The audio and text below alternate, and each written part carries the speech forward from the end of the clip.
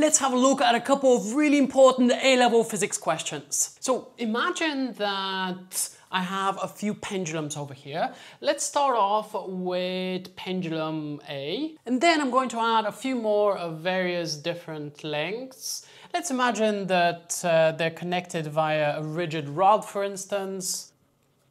And let's number these from 1, 2, 3, and 4. If I was to set pendulum A in oscillation, which one of these will have the greatest amplitude? Choose an answer now. This question is resonating well with me. I'm sorry, that was kind of terrible. But if I was to set off this pendulum in oscillation, this will become the driver of the oscillation. And it will be driving the other pendulums with its natural frequency, which becomes the driving frequency. And remember, the frequency of a pendulum will be given by 1 over 2 pi root of g over L, where L is the length and g is just the gravitational acceleration. So in practice, the frequency of a pendulum only depends on its length. Now, resonance occurs whenever the driving frequency matches the natural frequency of an object.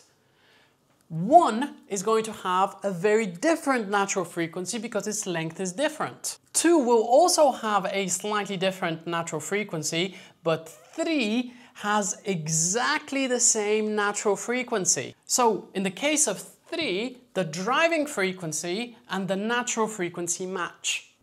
This means that resonance will occur and 3 should have the highest amplitude. Let me know how you find this problem in the comments. Now, normally I would call it a day and be done with this video, but I hear that you guys have an exam tomorrow, so let's do another one. There was an old exam question which was asking about a paper cone like this. Now, imagine that we have a paper cone and we set it to oscillate up and down in the vertical plane. And let's have another one like so, but we're going to add a metal ring onto it, and that metal ring will just increase its mass, but will not affect its cross-sectional area very much. If we set both of these in oscillations, in which case will the damping be more significant? Which one of these two cases is more heavily damped?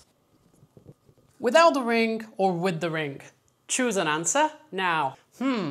So without the ring, what we actually have is just a paper cone.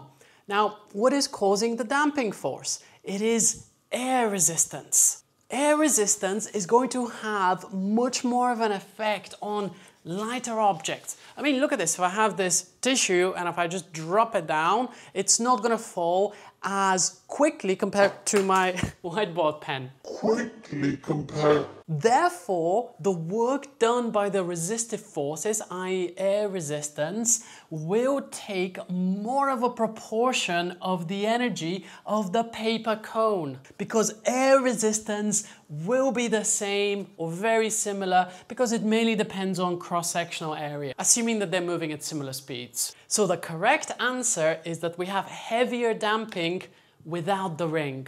Solving problems is fantastic, but what you also need to do is make sure that you don't do mistakes. And in this video, I've summarized all the most common A-level mistakes by looking at the examiner's report. So you need to have a look at this video right over here.